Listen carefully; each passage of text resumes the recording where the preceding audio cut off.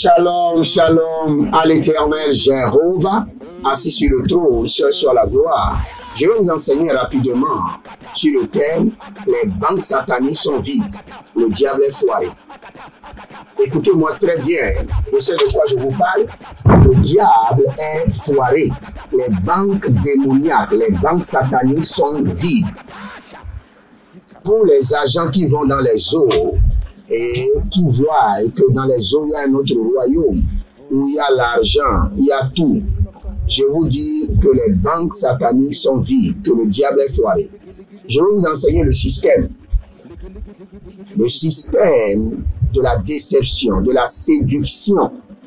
Vous savez, quand le diable disait à Jésus de se prosterner, qu'il allait lui donner le monde entier, même s'il se prosternait, il n'aura pas le monde entier. Le diable est menteur dès le commencement, il sera menteur jusqu'à la fin. Il est un décepteur dès le commencement et il aura toujours ce caractère de déception. Donc le diable est en train de vendre à tout le monde sa marchandise, son esprit de déception. Ne croyez pas que le diable est riche. Ne croyez pas que le diable a l'argent. Ne croyez pas que le diable vous rend riche.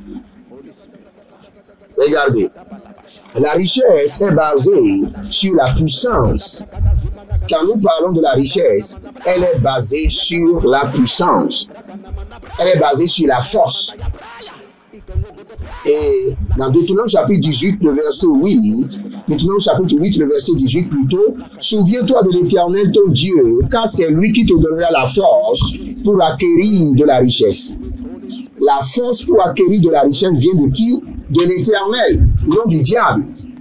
Si vous croyez qu'il y a des rituels à faire pour devenir riche, comme vous le voyez, quand les marabouts du Bénin envoient des trucs dans les groupes, les marabouts du Cameroun, les marabouts du Togo, et ils vous disent qu'il y a des trucs à faire pour être riche.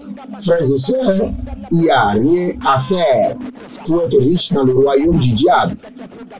Tout ce qu'on vous donnera, c'est de la déception. Et ce qu'on vous donnera sera pris de vos étoiles. Et cela passera juste par vos mains pour retourner aux banques démoniaques. Parce que les banques démoniaques sont vides.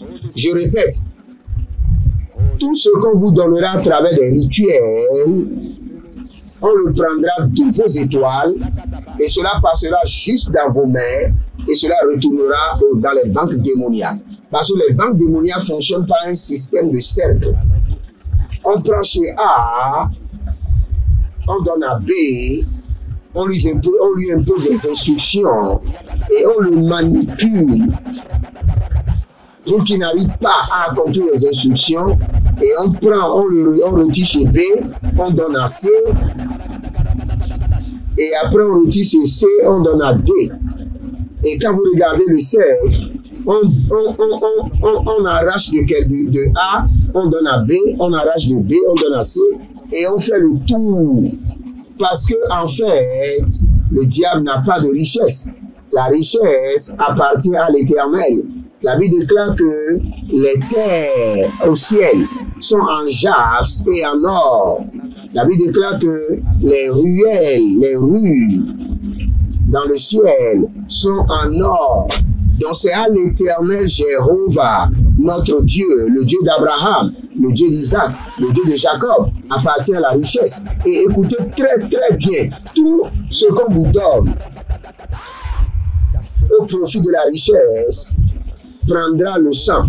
Et quel sang? Le sang humain. Je répète très bien, tout rituel dans lequel vous serez impliqué pour avoir l'argent vous demandera tôt ou tard le sang. Et je dis quel sang? Le sang humain. Aujourd'hui, la jeunesse est allée à une vitesse de croisière démoniaque. Et tout le monde veut avoir la richesse. Frères et sœurs, la plus grande richesse, c'est la paix intérieure. La plus grande richesse, c'est la joie, la tranquillité dans l'esprit. Et après ça, vous pouvez parler de la richesse en termes d'argent. Oh. Mais si vous vendez votre âme au diable, parce qu'au fait, le système des banques démoniaques n'est pas rempli d'argent, mais d'âme. Je répète, le système de la banque démoniaque n'est pas rempli et conduit par l'argent, mais par les âmes. Au fait, quand vous ouvrez les banques démoniaques, vous n'allez pas voir d'argent dedans, vous allez voir des âmes. Le diable n'est pas à la recherche de l'argent, il est à la recherche des âmes. Et le piège pour capturer votre âme, c'est l'argent. Si vous rentrez dans une compagnie, vous êtes à la maison pendant des années, et maintenant vous trouvez du travail, et le travail est bien payé, et après on vous montre une lettre que vous devez signer, et il y a un groupe dans lequel vous devez rentrer, il y a un club d'occultisme dans lequel vous devez vous initier, il y a un secte dans lequel vous devez vous enregistrer, rejeter le poste et revenir à la maison. Au moins vous aurez conservé votre âme, votre paix, votre tranquillité et votre quiétude. Et derrière tout cela, vos mains seront pures des atrocités. Car lorsque le diable vous donne de l'argent, sachez que vous avez déjà reçu le mandat de commettre des atrocités. Je le dis et je le répète. Lorsque vous prenez l'argent du malin, du prince de ce monde, de l'homme à corps, de la bête, et si vous prenez l'argent de l'esprit des eaux, vous prenez l'argent du prince des airs, sachez que tôt ou tard, vous serez soumis à commettre des atrocités.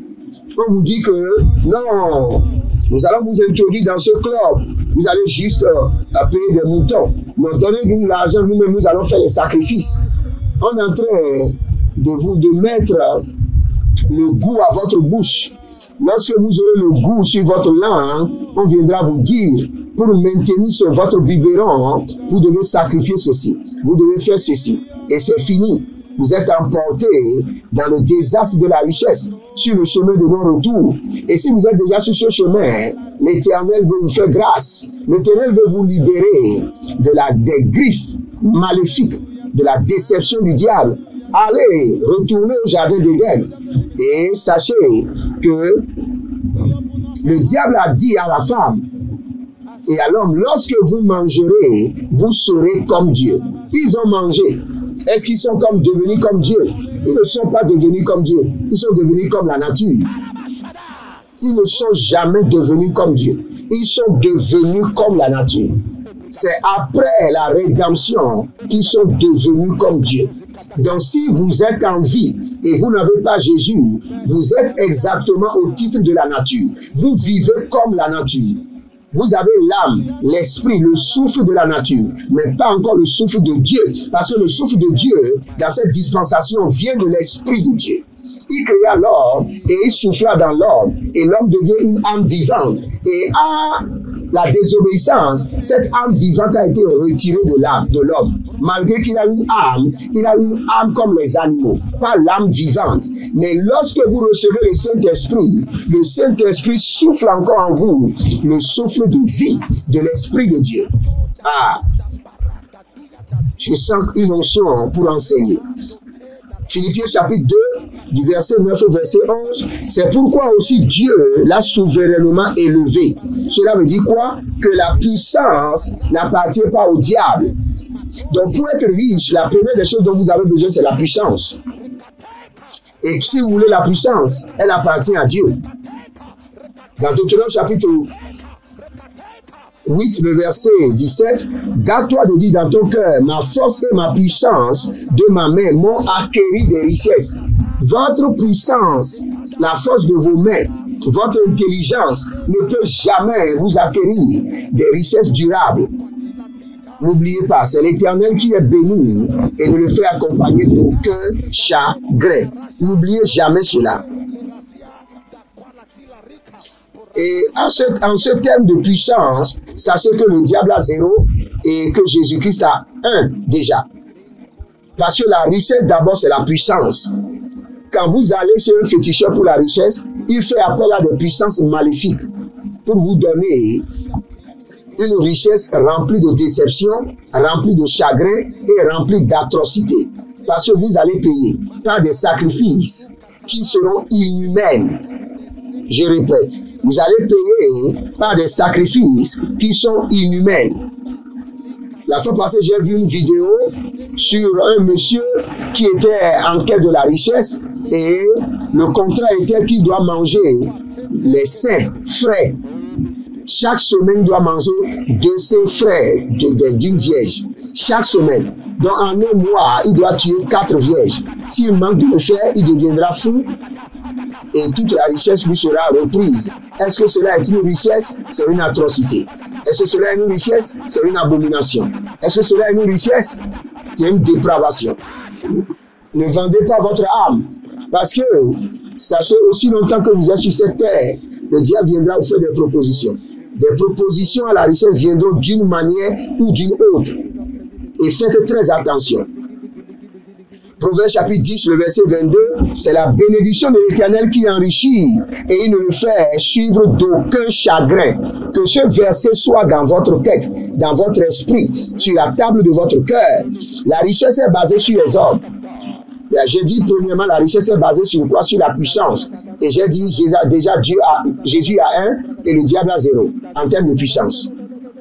Et je dis bien la richesse est basée sur les hommes. 1 Roi chapitre 18, 1 Roi chapitre 19, le verset 18. Mais je laisserai en Israël 7000 hommes, tous ceux qui n'ont point fléchi les genoux devant Baal.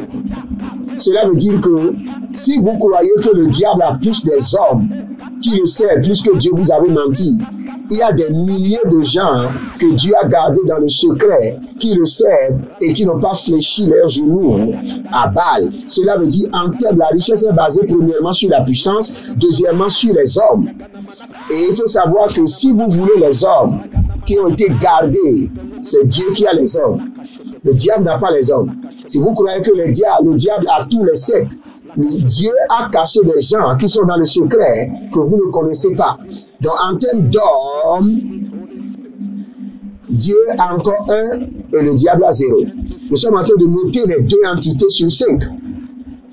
La richesse est basée sur une armée. J'ai dit que premièrement, la richesse est basée sur la puissance, deuxièmement sur les hommes et troisièmement sur l'armée. Dans Somme 103, le verset 20, bénissez l'Éternel, vous ses anges, qui êtes puissants en force et qui exécutez ses ordres en obéissant à la voix de sa parole. Cela veut dire que quand nous parlons d'armée, Jésus a encore 1 et le diable a 0. Ça fait déjà 3 sur 5 pour Jésus et 0 sur 5 pour le diable. Maintenant, démontrons comment le diable est fauché. La richesse du diable est soumise à une loi d'adoration, de déception. On vous propose la richesse au prix d'une adoration forcée, avec des clauses dont vous ignorez les tenants et aboutissants. On vous propose et vous donne une richesse volée, empruntée et éphémère, qui a une date de péremption qu'on vous cache. Écoutez très bien. Le système est fait d'exigences mystiques au prix de votre vie, même au prix de vos biens, vos bien-aimés, et même certaines atrocités qui ne disent pas leur nom. Vous quittez, car, écoutez ceci, on vous emprunte et vous devez rembourser par des vies humaines à tout prix. Quand on vous emprunte dans les banques sataniques par des rituels, vous devez rembourser. Pas de négociation. Vous devez rembourser. Et il y a plusieurs personnes qui remboursent déjà, ils le savent. Le diable ne donne rien gratuitement. Et quand il vous donne, vous saurez réellement que votre paix, votre tranquillité, votre quiétude a plus de prix que la richesse. Maintenant, vous voulez la richesse à tout prix. Mais quand vous l'aurez du diable, vous saurez la portée de Proverbe chapitre 10, le verset 22. C'est la bénédiction de l'Éternel qui enrichit et il le fait accompagner d'autant chagrin. Vous allez comprendre ce verset. Proverbe chapitre 27, le verset 24. Car la richesse ne dure pas toujours, ni la couronne éternellement. Il a englouti des richesses, il les vomira. Dieu les chassera de son ventre. Job chapitre 20, le verset 15. Job chapitre 22, le verset 20. Voilà nos adversaires anéantis. Voilà leurs richesses dévorées par le feu. Cela veut dire qu'ils n'ont pas la richesse authentique de Dieu. La richesse est une armée de séduction puissante et derrière elle se cache un monde mystique de destruction fatale. Ne vous laissez pas, ne tombez pas dans cette séduction de richesse. Les banques sataniques sont vides. Même le diable n'a pas d'argent. Parce que l'argent qui accompagne le chagrin, qui accompagne des rituels, l'argent auquel vous devez payer au prix de votre âme, au prix de l'âme de vos bien-aimés, n'est pas de l'argent. Veux-tu poursuivre du regard ce qui va disparaître? Car la richesse se fait des ailes.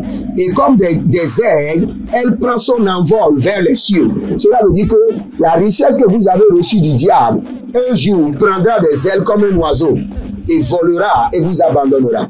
Faites très attention. Frères et sœurs, faites très attention. Je comprends, vous venez d'une famille pauvre.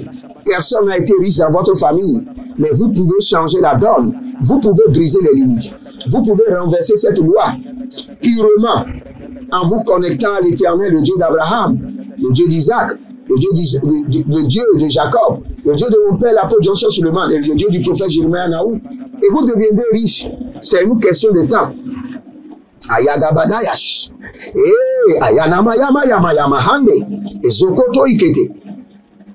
Les pièges de richesse ne laissent personne indifférent. En tant que jeune pasteur, par la grâce de Dieu, j'ai eu à rencontrer plusieurs personnes qui sont tombées dans le gouffre de la richesse déceptive. La fois passée, j'ai rencontré un monsieur. Écoutez-moi très bien. Je vous dis que les banques sataniques sont vides. Et je vous dis que le diable est foiré. Pourquoi? À la fois passée, j'ai rencontré un monsieur. Dans la quête de la richesse et du pouvoir, il est allé recevoir un fétiche. Et il a installé le fétiche dans sa maison. Et ce fétiche doit manger des encens, doit manger des parfums. Et ces parfums coûtent 10 millions, 6 millions, 8 millions, 1 million. Et le monsieur qui était riche, un peu, qui a la quête d'une grande richesse, est devenu complètement pauvre. Pourquoi? Parce que lui, croyant que le diable était riche, on a retiré son argent pour combler le vide qui est dans les banques sataniques, qui est dans les banques démoniaques. Donc, plusieurs personnes seront contre moi, mais je sais de quoi je vous parle. Je connais plusieurs personnes qui sont devenues riches par les rituels, mais aujourd'hui sont pauvres, très pauvres. Je connais un monsieur au Bénin, c'est lui qui construisait, quand il voit un fétiche, un hôtel, il construit une grande tente et met du carreau proprement, comme un hôtel a des fétiches. Aujourd'hui, même 200 pour prendre la moto, le transport, il n'a pas.